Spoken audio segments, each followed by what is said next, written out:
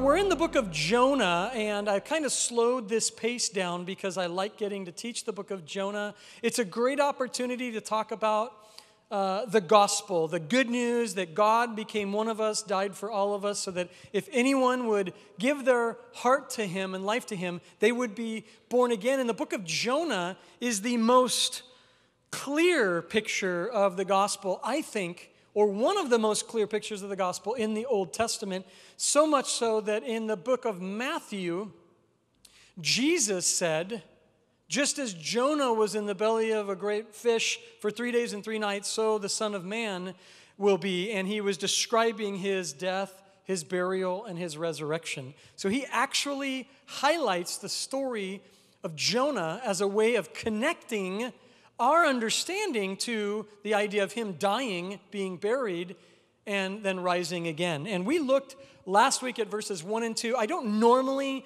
go this slow, not that it's bad or good, just as I don't normally go this slow, but there's so many things, are kind of topics that I think are important for us to be able to grasp, and it's important that we take the time to do that, especially when we're talking about the good news. So I'd like to read Jonah chapter 3, verses 1 through 5, and then we will talk about it. Now the word of the Lord came to Jonah the second time, saying, "Arise, go to Nineveh, that great city, and preach to it the message that I tell you." So Jonah arose and went to Nineveh according to the word of the Lord. Now Nineveh was an exceedingly great city, a 3-day journey in extent. And Jonah began to enter the city on the first day's walk. And he cried out and he said, "Yet 40 days and Nineveh shall be overthrown." Verse 5. So the people of Nineveh believed God, proclaimed a fast, and put on sackcloth from the greatest to the least of them. And this is the passage that I'd like us to focus our attention on. I mentioned last week from verses 1 and 2 the idea of how patient and how just kind God is, because the first time that God told Jonah to go to Nineveh, he refused, and he went in the exact opposite direction. Jonah was swallowed by this great fish, and now 3 days later, Jonah is now kind of spit out and dropped out, coincidentally, at Nineveh. Not coincidentally, he's now at Nineveh. He's like, comes out and he's like, "What just happened?" And it's like, "Welcome to Nineveh" sign. You're like, okay. And God, and we saw this last week, was so patient and so kind to Jonah. Instead of saying, "Jonah, you're a bum and I'm done with you and I'm moving on to somebody else," God says to Jonah, and it says to him here, he came to him a second time. And he said, "Now I want you to go and preach to Nineveh." No sense of judgment. No sense of, you should feel bad for what a loser you are for not doing what I told you to do. None of that. Just direct, like, "Hey, do you remember I told you that before? Let's try again. I want you to go talk to the people in Nineveh." And this time we read that Jonah obeys. Now, I mentioned this to you a couple weeks ago near the beginning of the book of Jonah, that a lot of the writing in this book is very satirical. It's very drastic. It's very dramatic. And I don't mean fake or false, but it's written in such a way to make us really pay attention. In fact, I'll put these up on the screen. I want you to notice how often we see these exaggerated, these kind of big ideas or words. The city of Nineveh is referred to as large. It's a large city. The task that Jonah assigned to was a large task. The fear that the sailors experienced was a large fear, a great fear. The fish that God sent was a large fish. It was going to have to be. The effect of Jonah's sermon was massive, and we're going to talk about that a bit today. The repentance of the people was incredible. And then finally, we're going to see it, and we're not today, but we will see this. Jonah's anger at God not destroying Nineveh was unbelievable. It was huge. He was so mad, and we're going to get to it when we get to chapter 4. He was so mad at God for being gracious. Why does this matter? Because this story of the gospel through the book of Jonah reminds us of how great our need for God is and how great God's redemption is. And we're going to look at three different areas today. We're going to look at three things today: our great need, God's great love and grace, and God's great mission. And we'll get to each one of those. But you have to see that the extent to which you and I appreciate how much we need God will be in direct correlation to our understanding and appreciation of how much we are in need of Him. In other words, oh man, God is so great, is in direct connection to my ability to say, man, I really need God. When I have this approach of like, I'm good, I'm doing good, you're doing good, life's good, we're good, I'm going to miss out on how important it is for me to have a relationship with God. And as I understand the greatness of God, I see the greatness of my need for God. And we talked about this for several weeks, that our hearts, that was the John Calvin quote, that the human heart is an idol-making factory. Not idol-faking, idol-making. We make idols. We produce idols when we're unspiritual or outside of religion or outside of faith. We have our idols. But even inside faith, inside those who have a spiritual relationship with God, we can create our own idols as well. The human heart gravitates towards idol making. It's why we're constantly expected to realize our need for God. We shouldn't ever, Sunday morning should be the gathering of a group of people who are like, I need God. It's not the gathering of a bunch of people who are like, I'm better, or I'm good. Oh, you're here, you're good too. But the church gathers because we realize we need God. And so what we see happening here in the book of Jonah is these just dramatic expressions. It's a large city. It's a large fish. It's a large problem. It's a large repentance. Everything is in big proportion. And that's the way it should be. When you realize that you need God, we realize it's not just like a little need, but it's a great need for God. And that's where I want to start. There's a great need. You and I, and human history tells the story of people having a great need for God. Everybody in the story of Jonah were messed up, except for God. But every single one of them. The Ninevites were they were a train wreck. They were a total mess. I mean, they were powerful. They were definitely on the move of that part of the world. They were taking things over right, left, and center, but they were a mess. The sailors that took Jonah into their ship, their lives were a wreck. We see it in Jonah 1 and in chapter 2. Jonah was a mess. You see, he was the guy that had the message from God, and yet his own life was in total turmoil. Things were not going that way. He was the man of God. He was the prophet of God. He was the guy with a message, but his own life was just in chaos. And the message of the story of Jonah, at least up to this point, is not Jonah should have been doing good and he wasn't doing good, so God made him go in a fish to get to... No. This whole book is just a piercing reminder of this one truth over and over and over and over and over. You ready? God is better than you and I could ever imagine. He's kinder and he's more gracious to humanity than we could ever imagine. Even the prophet of God, the man who was the voice, the mouthpiece for God, even that guy missed how good and how gracious God really is. And the point that I want to make to that is this. Anyone you can think of right now, and you don't need to shout it out, we don't need that.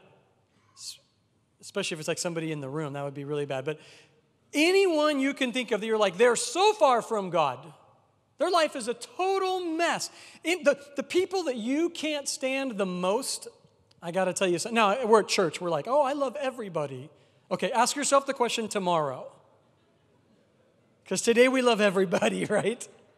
Ask yourself tomorrow, who's the person that I can't stand? And then just do this like it's a self-reflecting process. Are you ready? Remember that God loves them. Remember that God loves them. You see, we can be shallow and just, I love everybody. But this is wrong, and this is evil, and this is bad, and these people, and that people. It's like, well, then let's pull back. Let's retract the love part. God, not in word, but also in deed, actually loves every single human being. And I'm not saying that to say to you, and you should too. I'm trying to make a bigger point than that. We don't. That's the point. We do not love as God loves. That's why I'm wanting to be transformed. That's why I'm hoping that each one of us will be transformed. Every single person in the book of Jonah, besides God, was a mess.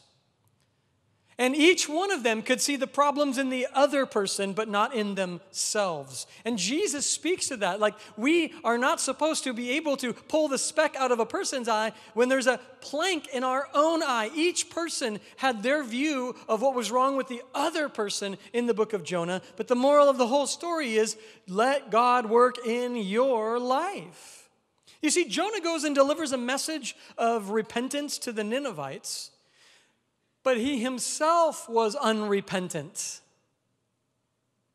He's out there like, you guys need to repent. Meanwhile, in his heart, he's like, I will not forgive. I will not love these people. He was all angry and bitter. We'll see that when we get to chapter 4. Everybody was different. The sailors and the Ninevites were pagan. Jonah was religious. Jonah was conservative. The others were very much not. The gospel reaches into the hearts of every human being. For God so loved the world. It's easy for us to conclude that the main problem is on the outside. It's so easy to do that. Oh, society is the problem. Society is made up of people. We're a part of that. What I mean is this. It's not only a problem out there, it's a problem right in here. And by the way, I'm not looking at you when I said that. I'll just look inside. You and I have a sin problem. And the answer is always going to be Jesus. And I have a sin problem not as a non-Christian who's never heard the grace of God or the work of God or the forgiveness of God. I still have a sin. I constantly, and the Bible says, be crucified.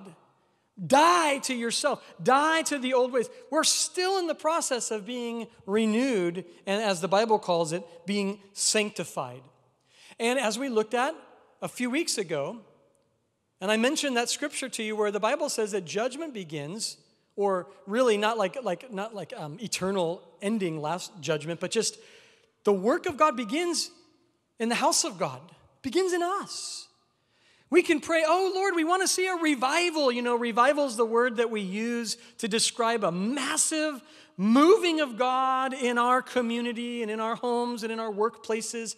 We want to see God work in a big way. And friends, it's so simple and it's so frustratingly simple. It starts with me and you. It just starts in our own hearts. I'd love to see God bring revival to our community. So I have to say, Lord, do that in me.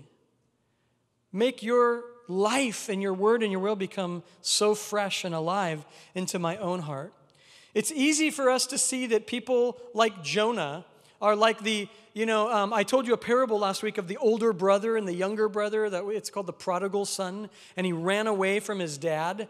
And then he was feeding and eating from pigsty. And he's like, you know what, I should go home. And he comes home and his dad's overjoyed that his son has come home. But the older brother, the other brother, is all bitter and angry and upset because he never left. He was a good kid. He stayed. He's like, Dad, I never left you. I was good. And the father says to him, but can't we rejoice that one who was lost has come home? See, I think the thing that you and I are constantly having to remind ourselves of is like, in that parable, we might struggle with, yeah, but I've been good. I've done good. I stayed in the family. Jesus' heart is for you, and it's for those that are on the outside. It's unchanging. Our need for God did not diminish when you gave your life to Christ. You just began to see how much more we actually need God. The second thing I want you to notice here, and we're going to look at it in some detail, is I want you to see how great the grace and the love of God is for Jonah, for the Ninevites, and we already saw for these sailors. God goes after Jonah, he goes after the sailors, and he went after the Ninevites. When we think of Nineveh alone, we need to remember that this city represented this was like the epicenter of evil from Jonah's perspective. Now, I'm sure there was other groups around the world that didn't even know Nineveh existed. So we don't want to make it like, everybody, the world was kind of small in thinking at the time. They didn't know each other. But Nineveh, from Jonah's perspective, was the most evil, terrible place you could ever go to. And more than that, Jonah's big concern with Nineveh was not fear of what could happen to him. It wasn't that he was afraid, like, oh man, if I go to Nineveh, I could die. You know what Jonah's fear was? If I go to Nineveh, God will forgive them. And I don't want him to. Because they deserve what they're going to get, because they're terrible. Now, Jonah didn't say any of that out loud. He certainly didn't say that when he was in the synagogue on Sabbath. He was better than that. He was smarter than that. But he felt it. And it was what everybody was always talking about. And it was consuming, and it consumed his mind. And then God one day says to him, I want you to go to Nineveh. I'm not going to Nineveh. I'm going in the opposite direction. God's desire to go after Nineveh reminds us that there is no sin, there is no person that is too far from the love of God. God's capacity to forgive is infinitely greater than our capacity to sin. Did you know that? The Bible says in the book of Romans, where sin abounds, grace does more abound. And you might hear that and be like, cool, I'm going to go on a sin fest and see how it goes. Obviously, that's not the point. The point isn't to say you could just go sin and it doesn't matter, but it is to say this: no matter what you do, God is able to forgive you. He loves you that much. He's that great. The book of Romans, and I want us to look at that book pretty soon, but the book of Romans is one of those really dangerous youth group books to teach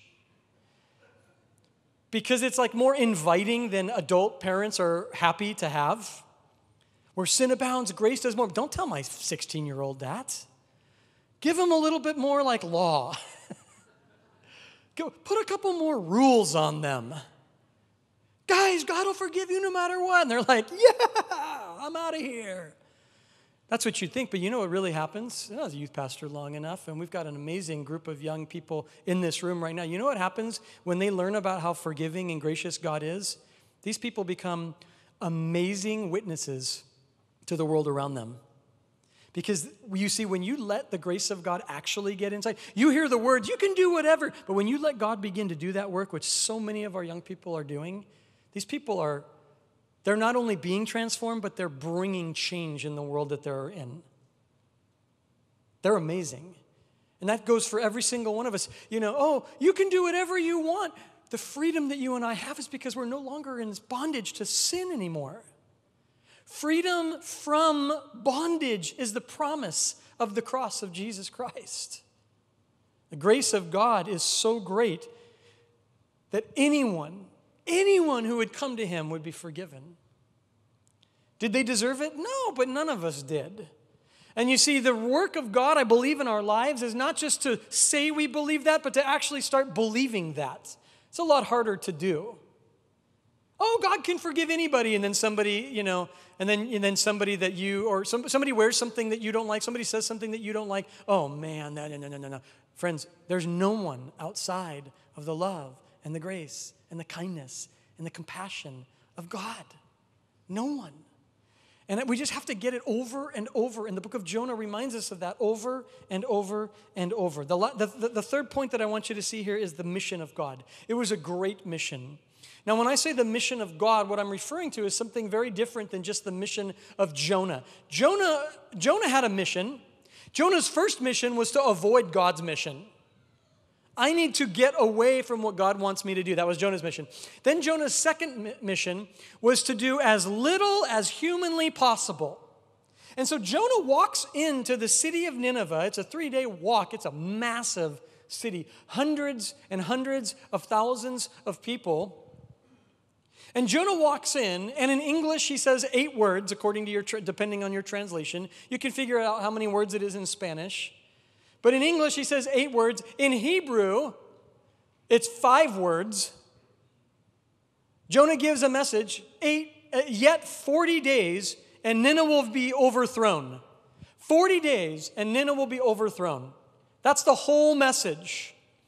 The whole message is in 40 days, Nineveh is going to be overthrown. And then he peace outs. He just walks out. That's like if I just, my whole message was like, hey, you guys, you all need to repent.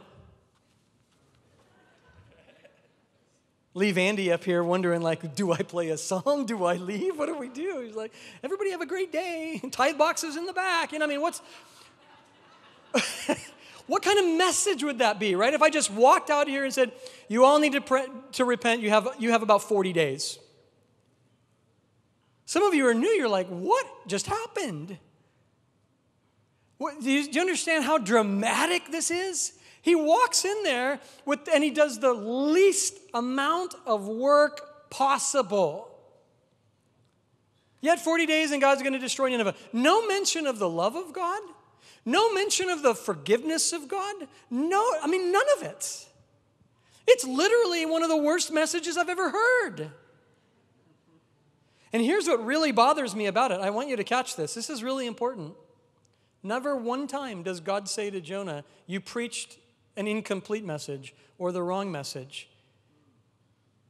It seems like that's exactly what God wanted Jonah to say.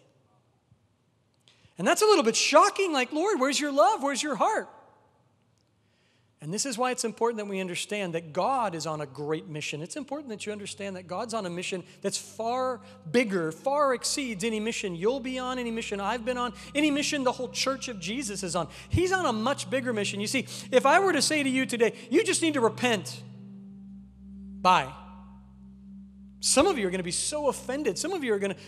But maybe one of you in here is going to be like, that's exactly what I needed to hear. Somehow, in the sovereignty of God, in the greatness of God, in the all-knowingness of God, he knew that what they needed to hear was yet 40 days, and I'm going to destroy this place. And the whole city freaked out. Look at what it says there in verse 5. It says the people of Nineveh believed God. They believed God. They proclaimed a fast. They put on sackcloth. That means they humbled themselves from the greatest, we're going to see the king in a little bit next week, to the least of them. What I'm trying to say to you is this. We don't understand how it always works, but God knew exactly what the people needed to hear, exactly when they needed to hear it. And Jonah walks in and says, this is what I'm supposed to tell you. And he says it. He walks out angry, and the whole city repents. The whole city repents. You have no idea as a preacher how angry this makes me. I just have to confess my sins to you right now. You have no idea how angry this makes me, okay? I think of so many people in the scriptures who were such better human beings than Jonah. And nobody ever repented when they preached. Jeremiah is one of my favorites. Anybody read the book of Jeremiah? Let's not raise our hands. And we're like, yeah, I'm better than everybody. No. The book of Jeremiah. I remember reading this book the first time when I got saved, and I'm reading it, and I didn't have an iPad. I'm reading a printed out Bible, and I'm reading it, and I'm like, man, this guy's life stinks. Everything goes bad. If you don't know the story of Jeremiah, let me sum it up. Nobody repents. But he keeps preaching, and then one day there's this thing where it's like, oh, everybody's about to repent. Everybody's about to hear the message. And then, oh, never mind, it doesn't happen. I remember being so angry I threw the Bible. I was so ticked. I'm like, God, are you kidding me? This is not fair. This dude did everything right. But this is what bothers me about Jonah. It's just me confessing my own sin to you. He didn't do anything right, and God still worked. Because I need to remind myself, and I want to remind you, God is on a mission. Those people in your life that don't know Christ, you think you love them the most? You don't.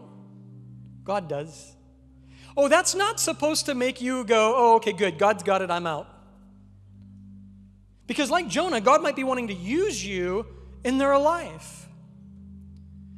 God knew what the people in Nineveh needed in ways that Jonah didn't even understand. Jonah thought, I'm going to walk in there and tell them a message. Nothing's going to happen. I did it. I did my job. I witnessed to them. This is the worst witnessing I've ever seen. I've seen a lot of bad witnessings. I mean it. This is really bad. You're all going to die later. And it worked. And it worked. Because God is on a mission to reach people.